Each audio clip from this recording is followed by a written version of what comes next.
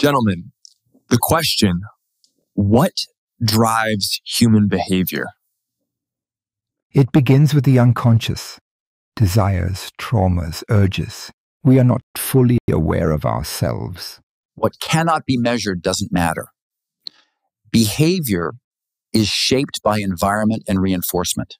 You watch the surface, but the real force is underneath. What you see is only an echo. I see outcomes, results, predictable behavior. Why dive into murky waters? Because those waters shape the waves. A man who bites his nails isn't just responding to stimulus. No, he's responding to conditioning. Repetition. Yes. Cause and effect. He's repeating a childhood trauma.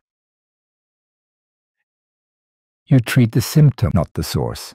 And you indulge ghosts, repression, dreams. Well, where is your proof? I'll tell you where the proof is.